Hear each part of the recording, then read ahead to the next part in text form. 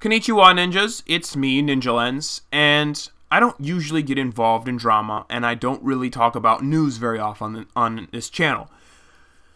However, I feel like this story was important, and I took a break from working on the video for Monday to talk about this, as this is kind of important to me to talk about. It's kind of personal a little bit. So, Toby Turner is a big YouTuber.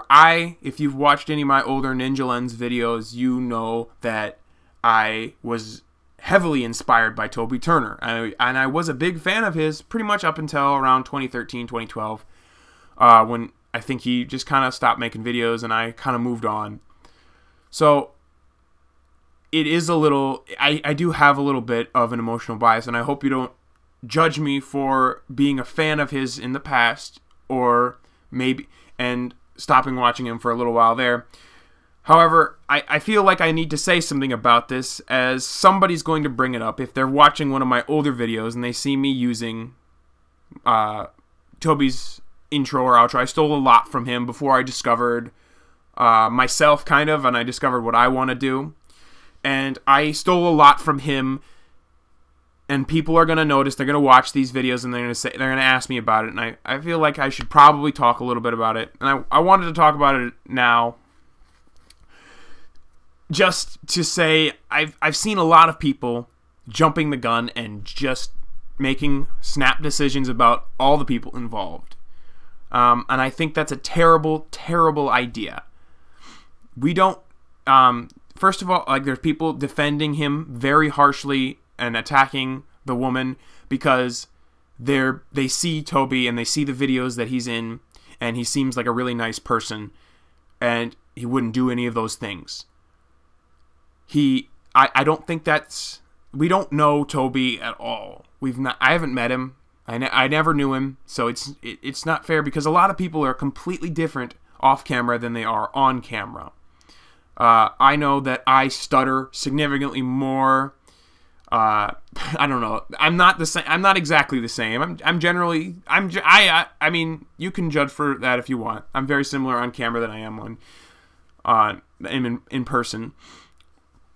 However, it's not fair, because people put on personas when they get in front of camera, and we cannot judge real life Toby Turner based off what he portrays on his YouTube channel.